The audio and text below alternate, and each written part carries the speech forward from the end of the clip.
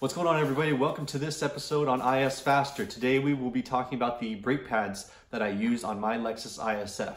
That's right, I use two different brake pads, one for the street and one for mostly track. Those pads would be the Project Mu NS400s for the street and the Project Mu HC800s for the track. I'm going to talk about a little bit about how I came to find out about these pads, why I chose them, what I like, don't like about them, as well as price and just overall feel on the road and road courses. So stay tuned and let's get this review started. Let's start things off with the Project Mu NS400s. These are the street pads that I use on a normal daily basis, and I got these because I needed a replacement for the OEM pads. Those were going out. They had served their life, and I wanted to see what the aftermarket held for different pads. I really like the OEM pads. They felt good, they bit well, they withstood heat out on the canyons and just normal day driving like I think they should have.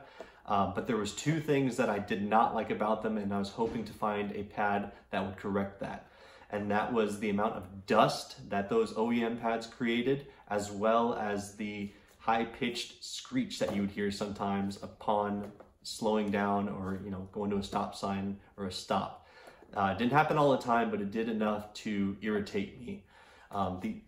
Speaking of the dust, that I could not stand. I would wash my car, go for a 30-40 mile drive, come home. The front wheels were noticeably darker than the rear wheels because of the amount of dust that these OEM pads created.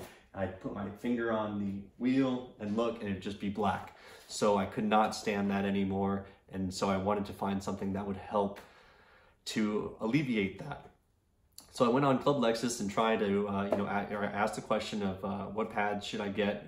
I just need a street pad, and not everybody, but a lot of people were recommending the Project Mus and the NS400s for just street use. And so I gave them a shot. I went and looked online, actually found this box along with a second box for the rears at modinjapan.com, and good vendor. Made their transaction very easy, and I bought them for $300 about 2 years ago, and that was a good price. I thought that was fair, but unfortunately you are not going to get these pads front and rear for that price anymore. It's more going to be at least like close to $500 if not more dollars, because from what I understand from a different vendor, they said that the manufacturing location changed on these Project Mus from Thailand to Japan. Something happened and they started producing them back in Japan. Project Mu is a Japanese company.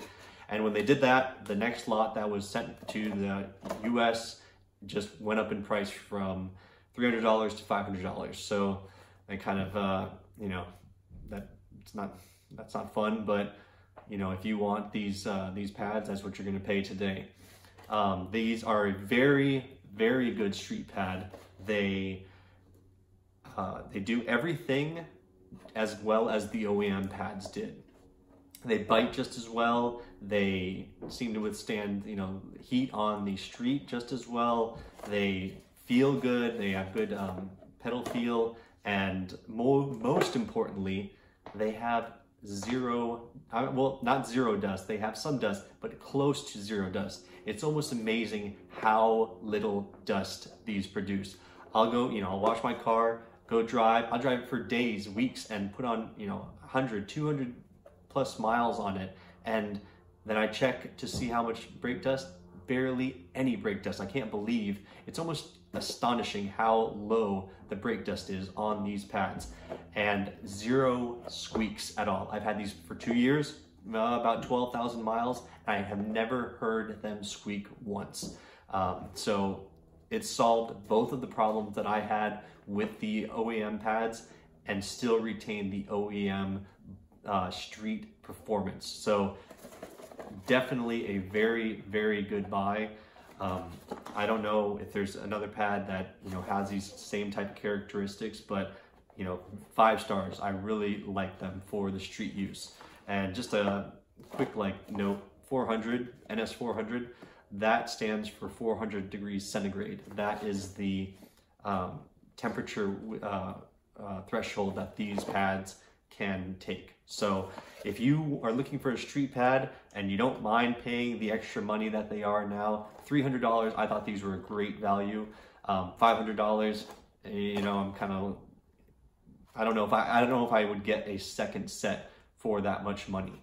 But if you don't mind paying that much, then, and you're looking for a good street only pad with very low dust and absolutely no squeaking, then without a doubt, get the Project Mu NS400s.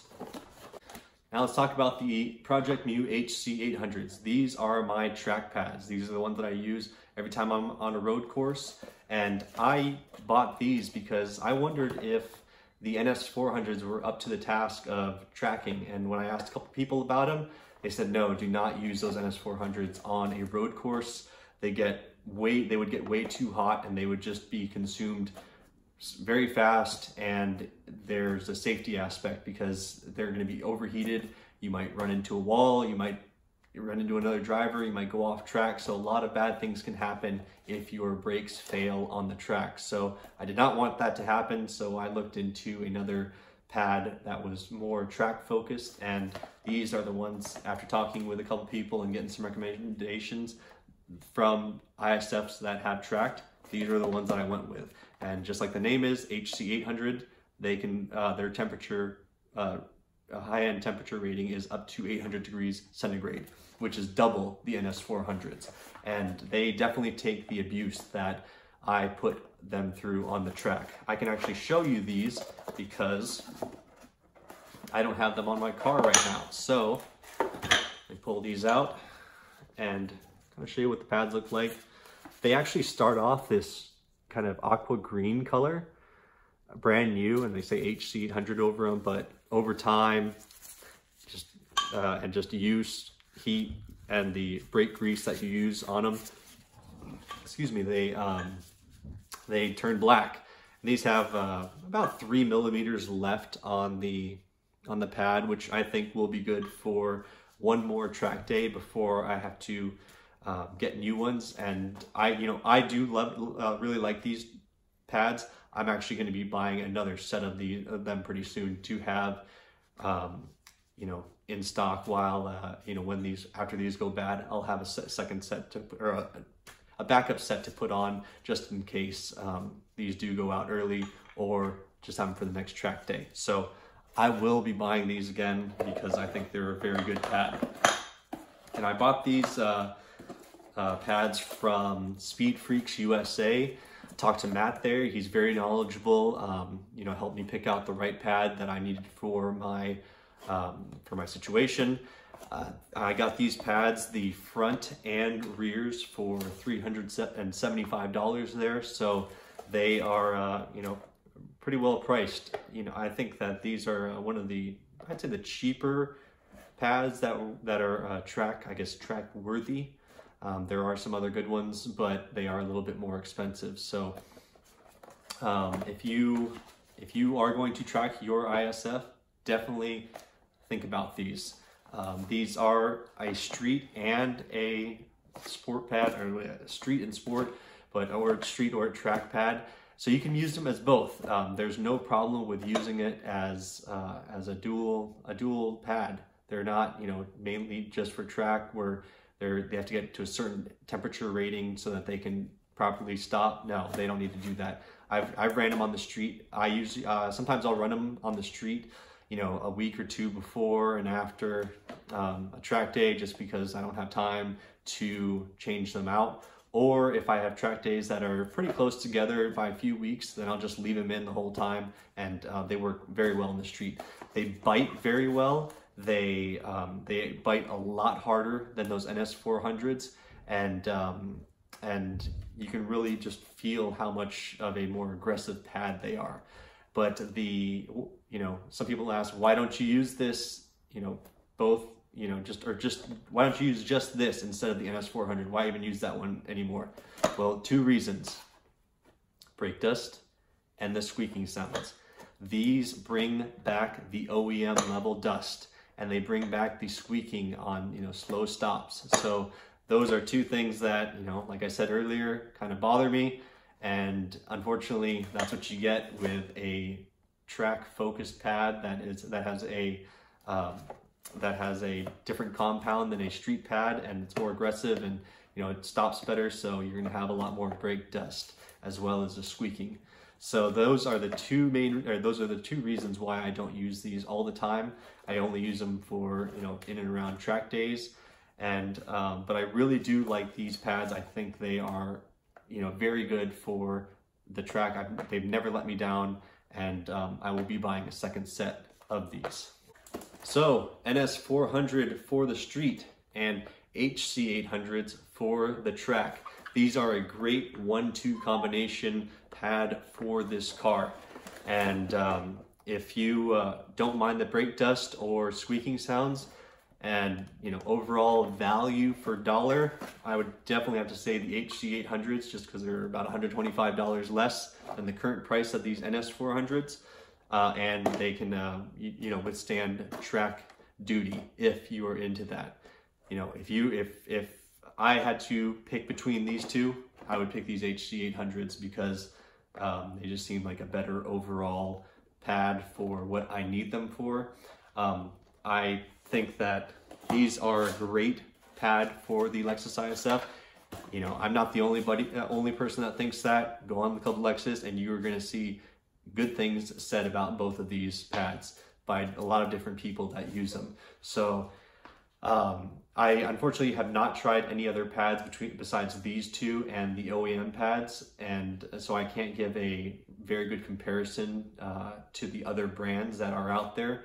There are other great pads that I see people talk about and have very good things to say about them, but if you've looked for pads for your Lexus ISF, then the range that you can get these from.